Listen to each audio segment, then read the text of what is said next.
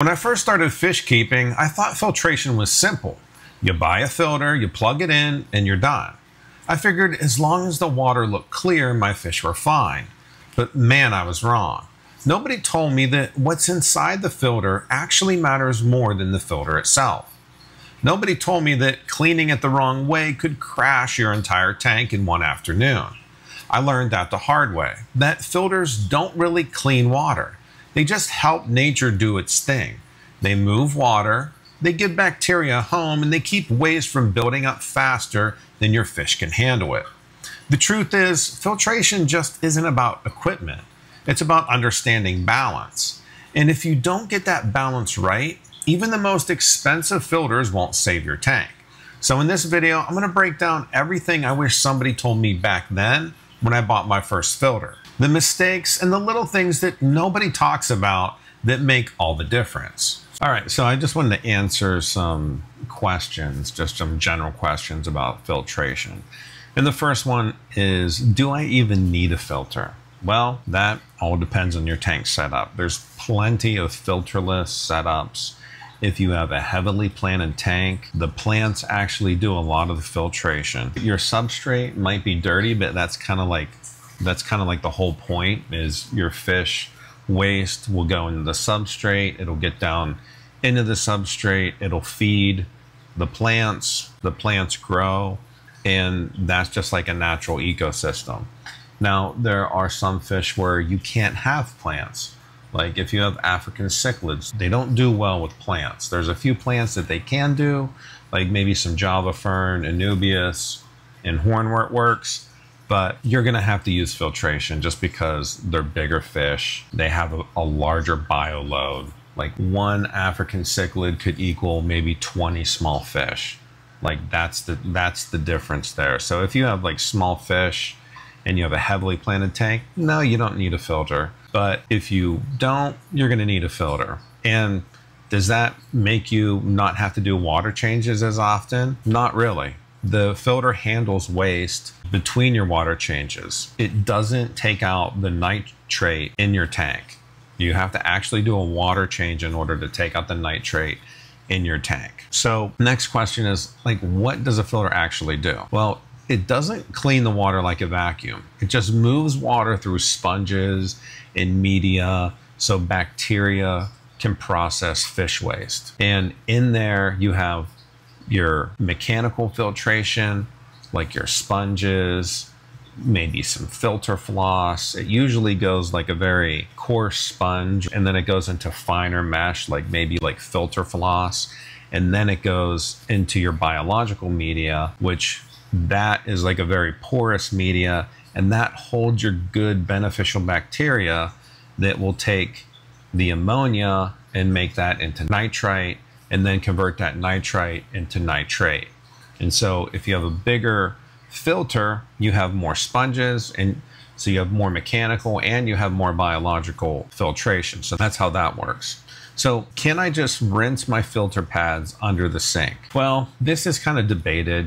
What you should do is take some old tank water and put that into a bucket, or however you want to do it, and then just squeeze out your sponges in that old tank water. And the reason why you do that is because tap water contains chlorine and chloramines, and that will kill your beneficial bacteria. Now, if you just give it a quick rinse on your sponge, this is like debated. It doesn't really matter that much, but you're not gonna wanna run your biological media under tap water for any extended period of time or ever, really, because that's where all your beneficial bacteria lives. And you don't want to destroy your beneficial bacteria because you're kind of resetting your tank. And then you're gonna get ammonia spikes. And then your fish are gonna get all stressed out. And then if the ammonia gets too high, before you can get it down, your fish are gonna die. And here's one thing that I do sometimes is I will take tap water, but I'll condition the water first. So I'll remove the chloramines and the chlorine from it, and then I'll use that to wash. Just in case I don't want to take tank water for whatever reason, you can do that. That's pretty simple as well. And then how often should I clean my filter? Well, this really depends on your setup. Like, you could have a setup where you don't clean your filter for 6 months. Or maybe you have a smaller filter and you have a heavier bio load, and maybe it's like a backup filter, but it collects a lot of waste. And you notice that, you know, over a period of a few weeks, maybe the flow from that filter is gone down. Maybe it's just not big enough to handle the bio load of your aquarium. So it really all depends. Now, me personally, I had an FX4 and I still do, but I had it on a 48-gallon tank and I had 9 fish in there. I had like 3 juveniles, and then the rest were probably like between 3 and 4 inches. And I was using that as a grow out tank. And after 1 month, I cleaned my FX4, and then I really didn't need to clean it. But after 1 month, I just wanted to see like how much is actually in there. I wanted to see how dirty it got in 1 month. And what I realized is it really wasn't dirty at all. So now I'm gonna go 3 months. So in 3 months, I'm gonna check it again and see what it looks like. And then I think 3 months is probably gonna be the right amount. But if it's not, and if it's still fairly clean, you know, I might go 4 or 5 months, or even up to 6 months. It just all depends. But as a rule of thumb, I think you would just want to check your filter maybe the first month or 2 months in, just to see where you're at. And then you can gauge it for the next time. So do I replace all of my filter media at once? Well, you don't want to replace your biological media. If you wanted to switch from like one to another, then you should probably only switch like maybe 15% or 20% at a time, and do that over a period of like a month, or every time that you change your filter, maybe it's a few months. You want to give everything time there. You don't want to replace like all your sponges at once either. Now you can replace, if you have like some thicker sponges and then you have some filter floss, and then if you just change out the filter floss every single time, that's what I do. I just change out my filter floss, but the sponges, like the thicker coarse sponges, I'll use those until they are looking like they're breaking down. And so you just want to be cautious and not change your filter, because that's what hosts all your beneficial bacteria. You don't want to disturb that. So what happens if I forget to plug my filter back in? So bacteria does die fast without oxygen. A few hours off can actually crash your tank. So you just want to make sure that that is always running. Now, you're probably on the safe side if you forget maybe just in a few hours, but if you turn it off and it's just sitting there overnight, yeah, I don't know. You just want to make sure that you monitor the ammonia and the nitrate in your tank for the following days to make sure you don't get any spikes. You're probably going to be fine. Just monitor it to make sure.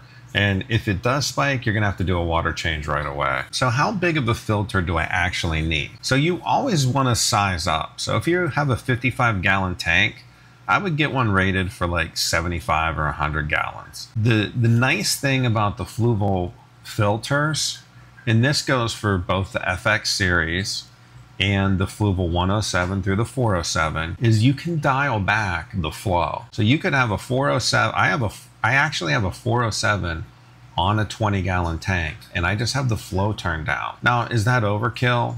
Absolutely. I mean, the 407 is a very big filter. I could use like a 107 for that easily, and it would do the job just fine. And you can even turn down the flow on the 107. I actually have a 107 on my 29-gallon tank with like some Ember Tetras and Neon Tetras. So do sponge filters actually work? Well, they do work, and here's the reason why they work. They're great for biological filtration because they have a very big surface area and they have a lot of pores. Now, it's a great way to colonize beneficial bacteria. Now, is it going to clean all your substrate? No, it's definitely not. There will be some debris that catches on the outside of the sponge filter, and you can kind of wipe that off every once in a while. But it's not really designed for that. It's more designed to be a biological filter more than like mechanical filtration. So can I use 2 filters in one tank? Absolutely you can. And I do this in most tanks. And I especially do it in tanks that I just start, because I will seed a tank. So usually when I have a tank, I'll have 2 filters on there, and I'll have biological media in both filters. Or maybe I just have like a canister filter and I have a sponge filter. So if I ever get a new tank, instead of cycling that and going through like a few week process, I'll just drop in a sponge filter from an existing tank and put it in my new tank. And then I'll run a new, say, canister filter or hang on back filter on that tank along with the new sponge filter, and that kind of like just transfers all of the bacteria, the beneficial bacteria from the sponge filter to everything else in the tank, including the new filter that has biological media in it. So that's kind of like a little hack that you can do, and I would definitely recommend doing it if you have a tank and if you're ever thinking about getting a new tank. That's one thing about fish keeping, is once you have one tank, you always want more tanks. So what's the best way to clean a canister filter? Well, it's pretty straightforward. I mean, depending on your canister filter, you usually just want to shut off the valves, and then to make sure that there's no flow coming from the inlet and outlet to your filter. Then you can take that off. It might dribble a little bit of water. Then you take the top off of your filter, and then you can go through and just take out your sponges and just kind of squeeze them out in dirty tank water. And you can kind of shake off your biological media a little bit if it's filled with gunk, and just overall clean it, and then fill it back up with water. And then make sure that you condition the water that you're filling it back up with. Like some people will put in just tap water, then they'll put in some C-Chem Prime or whatever API product that conditions the water. Or you can do it beforehand and then put it into the filter. That's what I prefer to do.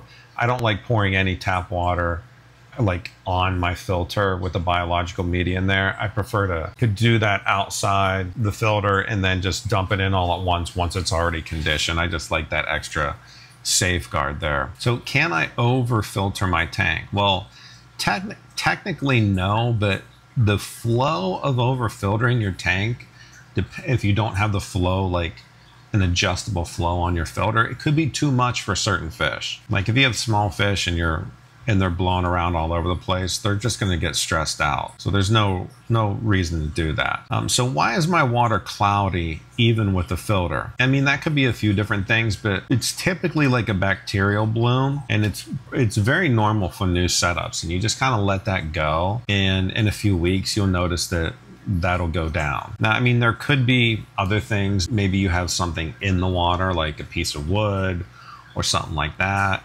Or you could have had like a lot of debris in your filter, and then when you change it, there's still like debris blowing around for whatever reason. Usually that just clears up. Or maybe the substrate was like kind of disturbed, and that's kind of clouding the water for whatever reason. If that's the case, then I usually use a water clarifier, and I'll just dose the tank with a water clarifier, and then it kind of sorts itself out within like a few hours. All right, so hopefully that answered a lot of your questions. Now, for me personally, I like using filters, and I like using canister filters and hang-on back filters and sponge filters. Even in a smaller setup, like a 5-gallon tank, I have a couple of 5-gallon cubes that I've had throughout the years. And I like even having like a very small filter that you can get on Amazon. I did put some links below in the description. These are great for like if you have a bed of fish and you just want some filtration. It just keeps the water clear. I think it keeps it a lot clearer than just a sponge filter. Now, I do love sponge filters. They're very easy to use, and they do give a little bit of surface agitation too with the bubbles that come up from the sponge filter. They're great for like biological filtration, not so great on mechanical filtration, just because, I mean, it uses an air hose to power it. I mean, it does bring water into the sponge, but what it doesn't do is it doesn't really clean anything. You still have to gravel vac or have something to clean up your substrate. That's why I prefer using a canister filter, because the power that a canister filter has from the outlet is enough to really create some movement in the water. It's basically as much as if you're using a Wavemaker, depending on how you point it. Now, a lot of times when you use a canister filter, you want to make sure that you get some surface agitation. So a lot of times I'll point it like upwards, or if I have Wavemakers, I'll use a Wavemaker and I'll point that towards the top of the tank just to create some surface agitation. And if you don't want to do either one of those, you can always have a bubbler and you can create surface agitation with that. But the bigger the fish you have, the more surface agitation you need, because they need more oxygen. So hopefully you found this information really useful, and we'll see you in the next video.